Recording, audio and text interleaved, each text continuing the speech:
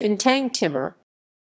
Bintang Timur Indonesian, Star of the East, also spelled Bintang Timoer before 1947, was a popular daily newspaper published in the Dutch East Indies and Indonesia. History. The newspaper was launched in September 1926 by Parida Harahap. Before its first issue, the Dutch-language newspaper Algemeen Handelsblad voor Nederlands Indie was already recommending it to the natives due to Harahap's reputation for hard work and dedication to good journalism.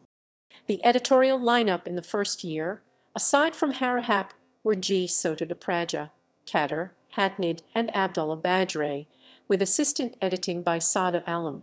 The paper noted that Bintang Timoer would be independent of any religious or political faction, and that it had a more modern layout than most Malay-language papers, with illustrations and more space given to content. Since the paper was not involving itself in politics, it even promised that while the importance of Indonesia will be kept in mind, since no party interests are served, Indonesia will be understood as a geographical concept, not in the meaning of a political concept.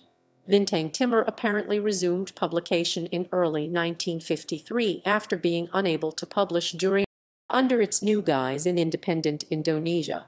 Parida Harahap once again became president, director, and head editor, and promised that the paper would have a national progressive line and to present the news in a responsible and neutral manner.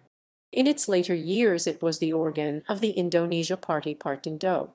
S. Tausen served as the editor-in-chief of Bintang Timur, later followed by Tom Anwar.